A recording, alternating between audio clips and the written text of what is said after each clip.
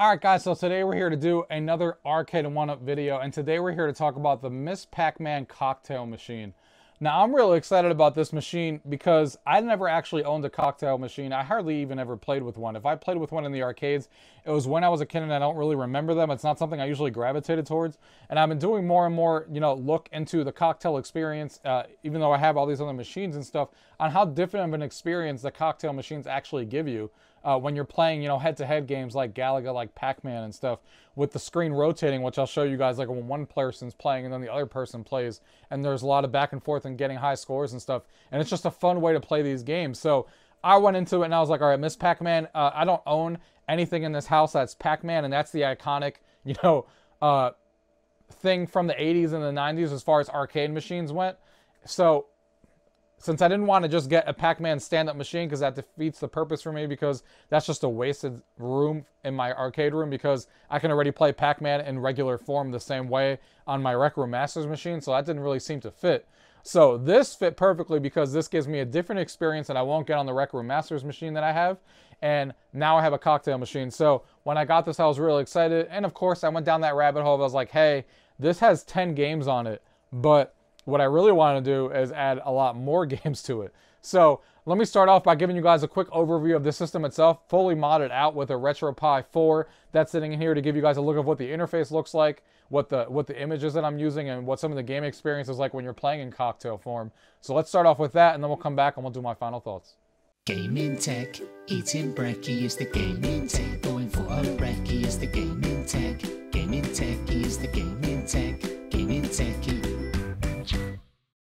Alright guys, so here we are with the Miss Pac-Man cocktail table. So, as I was telling you guys before, in the intro of this video, I didn't want to mod this where I couldn't reverse it if I didn't want to. So I kept all of the pieces, and I didn't really mod much. Basically, I just changed get the LCD converter board for the back of the unit, and obviously the RetroPie itself.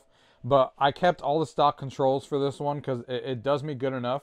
One day I might change the joystick out because the joystick feels a little loose. But for the most part, it does its justice. Me and my wife played. I asked her what she thought when she was playing all the games, and she had no complaints at all. So I don't think anybody is going to complain about the controls. So since I didn't want to mod anything, as you guys can see, this is all set up with the same exact controls on both sides of the unit. So I didn't do any modifications there. So obviously that leaves me a little shortchanged on the actual buttons. Now eventually, maybe one day, I'll drill a hole here and add another button either here or here in the top corner. But I didn't want to do that right now. I didn't really find a need to. So what I did instead is, you could do one of two things if you run into a situation like this and you get this cocktail cabinet, Miss Pac-Man. So you can either A, add an extra button yourself, like I said. B, you can also do it another simple way, which is obviously this being the start button, this being the coin button, and then you just play games that only work with two buttons, the A button and the B button. So you could do that. What I chose to do instead is I have this mapped as a start button, I have this mapped as A, B, and C, and this image I'm using is specifically for a 3-button game, so it matches perfectly, because all the games on this list will be for 3 buttons. So it matches up perfectly to A, B, and X. So those are set there. And then for coin games, I either do one of two things. Either I set in MAME, some of the games have free play, so I just set the games to free play if I need to. Or if they don't have a free play option, because obviously most of them don't actually from what I've come across, this little keyboard, which I'm sure you guys have seen in other videos that people do for modding and stuff like that, this little keyboard, I just have it mapped to B. So you just press B and that adds the coins that you need to in the game. So we keep this keyboard to the side here when we need to. When we're not using it, we just come onto the other side so it's hidden away from people's view, and it kind of just stays right here and just attaches like that with some Velcro. And since it's from the other angle of my game room, no one sees it because it's hiding from the back. And then when someone needs it, you just pull it out and you bring it back over here, and then you're ready to go.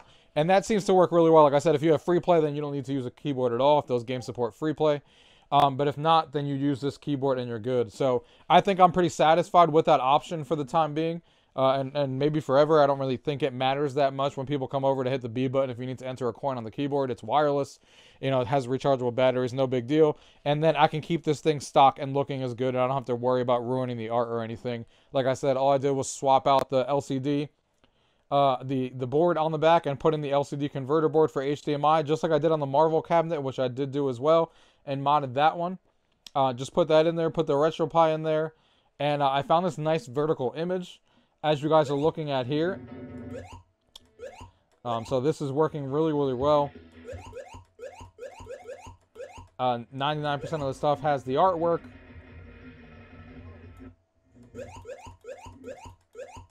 And you can see all the different games. They all have, you know, different things that you can play. So let me show you what's one of the, a few of the cool things of what I really like about a table. As somebody who has never actually had, a person who's never actually had a cocktail cabinet before, this is really cool because you can play head to head.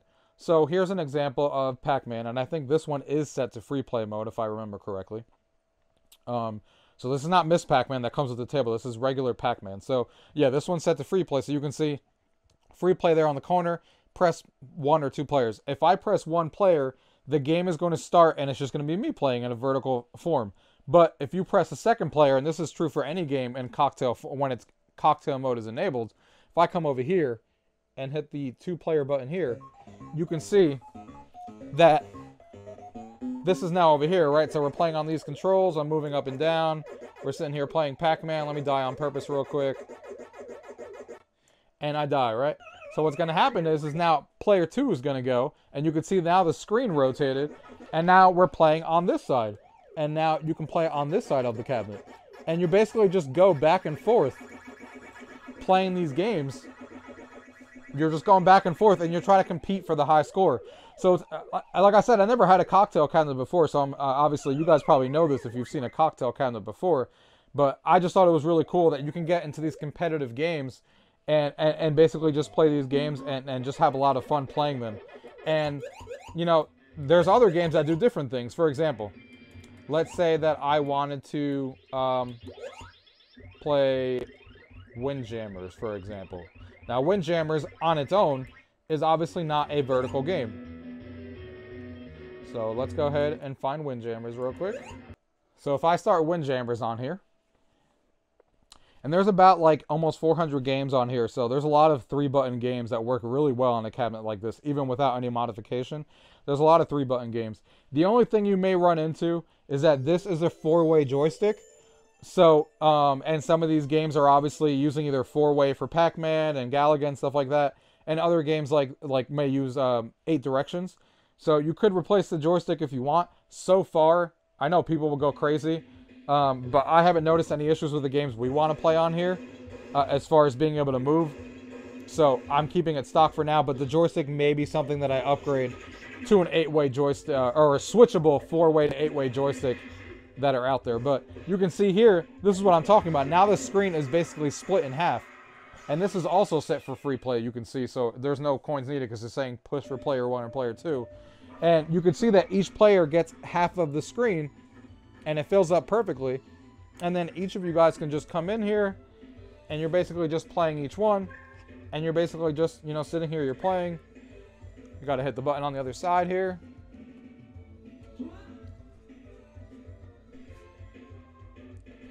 Hit that. Hit the beach.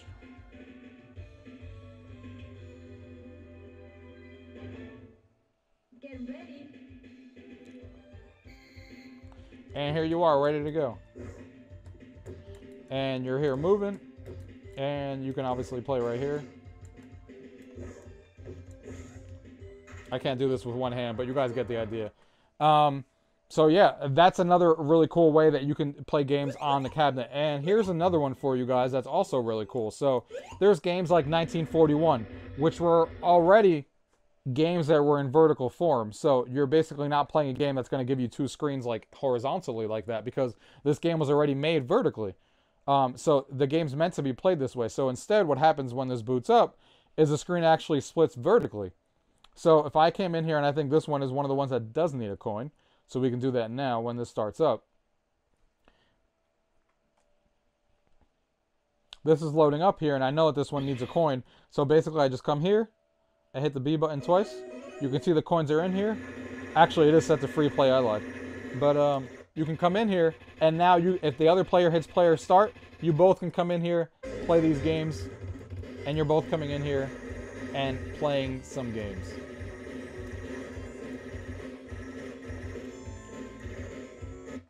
So that's really, really cool how that screen splits, and what's really cool about this cabinet that I really like, that's really, really cool. I just squished the screen on purpose because the noise is obviously crazy.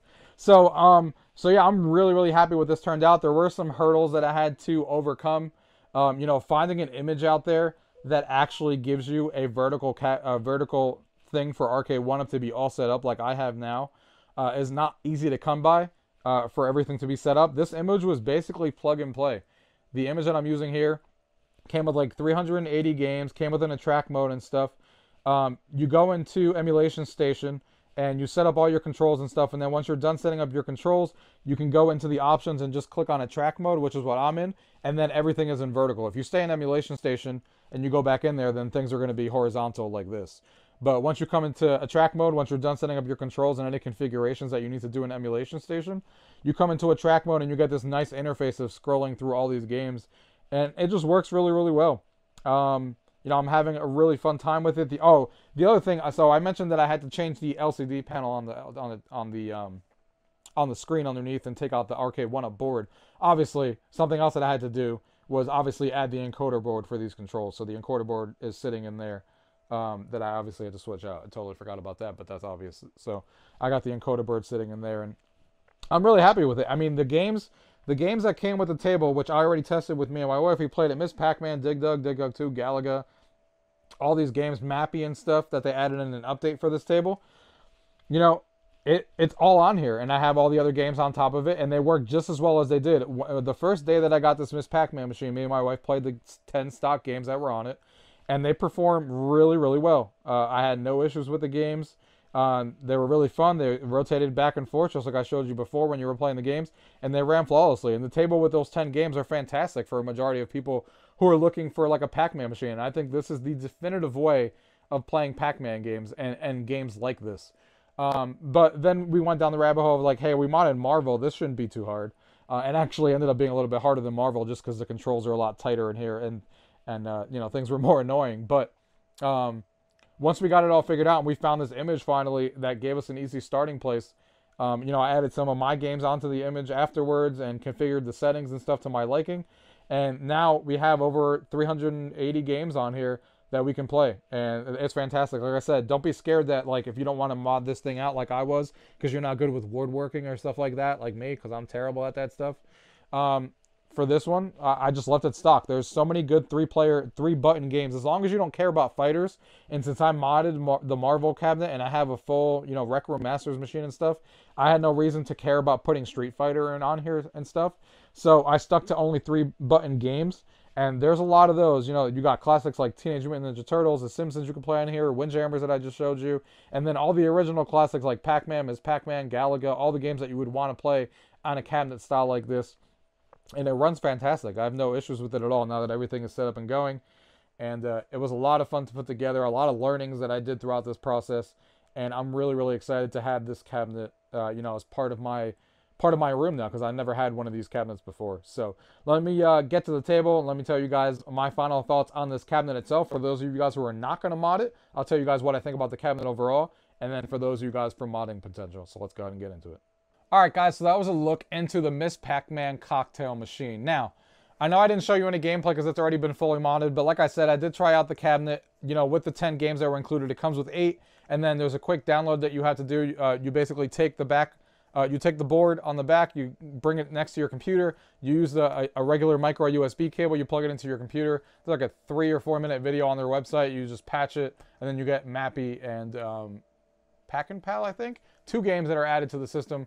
And then you get 10 games in total. Now, all those games play fantastic, and honestly, I would have bought the cabinet, even if this was unmoddable, like if Arcade1ups were not moddable at all, for whatever reason, I still would have bought this machine because the experience of playing Galaga and Miss Pac-Man, and what else is on there, and Dig Dug and Dig Dug 2, and all the other Pac-Man games, and Galaxian, and all those games, is much better on this cocktail cabinet than I would ever play on the Rec Room Masters machine. Now, granted, my Rec Room Masters machine is a 32-inch screen, fully modded out, can play all the games and stuff, but I'd much rather play, especially games that are 1v1. I'd rather play Pac-Man and Galaga and stuff 1v1 on a machine like this than going on my Rec Room Masters machine and just rotating in and out when one person dies. This feels more like a head-to-head table. The screen flips and stuff like I showed you guys earlier, and you're basically competing for high scores back and forth, and it's just a much more fun and cool experience. Same thing when you're playing other head-to-head games like, you know, Windjammers and stuff that I showed you. When the screen gets split in half, that's awesome as well. And then also playing those vertical shooters and stuff where the screen splits like in a vertical form and you can use one side for one player, one side for the other. Awesome experience to play these games 2 players in cocktail form that I've never actually experienced before. And let's not forget that I'm talking about the 2-player experience because that's what I think the cocktail really excels at. But these games are still fantastic even as a 1-player experience. You know, playing in this like vertical shooters and stuff on the vertical screen like this is still a much better experience than playing on a larger screen that's a 16:9 screen that's not a vertical screen. Like, you know, playing these vertical shooters, you have that whole entire width of the screen. It takes up the full entire screen. You get to play these games, and it just looks fantastic, and it's so much fun to play that way. So I'm really happy with the stock games that came on here, and they did a fantastic job of the 10 games that are on here. And I would have bought this cabinet for the quality of it. It's definitely their best cocktail they've ever made. Definitely better construction and better packaging than the Street Fighter 2 ever was. And it's fantastic. The control, the buttons are, you know, Arcade1up buttons and joysticks. It does come with a 4-way joystick on here, so it's up to you if you want to replace it and stuff, or if you want to replace the buttons, if you're into that kind of thing. For me, I'm not that anal, so the buttons feel fine to me. You know, if they ever break on me or stuff, I'll replace them myself and get better buttons. But me and my wife played, and I wasn't sitting here complaining about the buttons when I was playing. They played just fine. So, fantastic cabinet, guys. Really worth it. If you guys are looking for a cocktail cabinet from Arcade1up, this one is fantastic. And definitely my favorite cocktail cabinet that they currently have.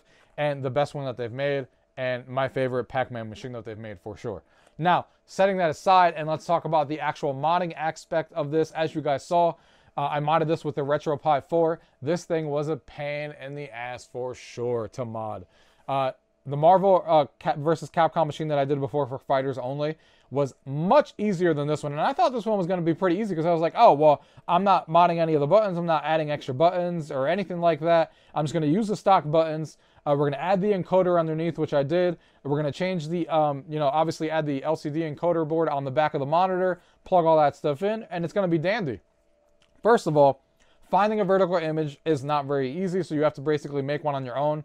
I managed to find one, which is the one I use that works and plays fantastic. And it does work on the RetroPie 4, thank God, which is called the Button Masher. That's the name of the image, and it works fantastic. And I was able to add games on top of there with the games that were missing on there. It came with like 380 games as a 16 gig image. I got a 64 gig card so I can add more games to it that makes sense on this cabinet because the Button Masher is the image that I use was basically vertical games only, but I also wanted games like Windjammers and stuff that aren't vertical but still play fantastic on this cabinet because of that split screen and stuff. So, but yeah, there was just a lot of small issues that I ran into with this one, with the controllers not working because when I got the encoder board for the first time, like I said, I haven't modded a lot. So I got the encoder board, and the encoder board has slots for the 2 pins. And I look at the joystick for the Arcade1up, and it has four pins on it, like the joystick plug. So I was like, how am I supposed to do this? Not knowing that you could just unplug those little wires by clipping them off, taking the little white piece out, and I just took them right off, and then plugged each individual wire. But you have to be careful that, at least they're color coded, but you have to be careful that you put the 2 lefts together, the 2 rights together, the 2 up and down, the 2 ups together and 2 downs together on each individual encoder section. So that was a painstaking thing that I'll never have to face again because now I know. But somebody who's never modded one of these machines that ran into that joystick issue, because the Marvel one was just the encoder board already had the slots for the 2 slots, so it was really easy to connect everything up. So. And then, of course, I had some issues with the actual vertical image regardless, with a lot of issues with getting the control set up right and stuff like that I finally worked through and got all that up and running. So after 3 days of nonstop trying images and working out the kinks and downloading games and stuff, it's finally at a perfect place and is now working fantastic. I'm not even going to mess with it anymore. I showed you guys that the only caveat here is that I didn't decide to add an extra button because I'm not good with woodwork and I didn't want to mess up the artwork or anything. I wanted to leave it as stock as possible. So if I ever wanted to revert back, I can. So what I did instead is I use the same buttons that are on there, and I have no complaints about using the buttons that are on there. There may be a time where I do replace the joystick. You know, I had my wife play on this and a couple of other people just to see what they thought and see if they complained about the fact that this is a 4-way joystick. And some of these games that I have on here are 4-way, like Pac-Man and Galaga, but some of them are also 8-way, like you know, TMNT is I think an 8-way game, and The Simpsons I'm pretty sure is an 8-way game too. And does it play perfect? No, but I think for people who've never even played an arcade machine before, and they come over, they're just gonna have a lot of fun playing TMT and The Simpsons in a cocktail form. So I don't think they're ever going to notice. I had fun playing it. I wasn't screaming at the controls for the variety of games I was playing. For fighters, yeah, don't use a 4-way stick for an 8-way fighter, because then you're not going to be able to do half the moves. That's obviously pointless. But for directions and stuff, like playing the vertical shooters and TMNT, The Simpsons, and stuff like that, I didn't really have any complaints too much. It doesn't play as good as, you know, an 8-way stick on my Rec Room Masters machine, but it plays well enough where I don't think anyone's going to be complaining about the controls. And if I choose to down the line, I can replace that joystick with one of those ones that are 4-way and 8-way changeable that you can do. So I could do that if I want to in the future. But right now, I'm really, really liking where this cabinet sat, and I'm really having a lot of fun with it, guys. I'm really happy to get this arcade into the home. If you guys have any questions, if you guys are looking to mod your Miss Pac-Man and you have questions about what you may want or what you want to do, leave those questions down below. I'll definitely be answering all your questions that may come up, and you guys have questions about to mod this thing. But definitely a really, really great arcade cabinet from Arcade1up. Like I said, even without modding, it's one of my favorite machines from them because of the cocktail form, and I'm really happy with it. And if you do decide to mod it, you'll just get that many more games to play in the fashion that you show here. Just know that there's going to be some painstaking stuff if you go the Pi route, like I did, instead of a full-on computer. There's going to be some painstaking stuff that you're going to have to go through to get this up and running. But it was a lot of fun, guys. If you guys have any questions, again, leave them down below. If not, thank you guys for watching. Till next time.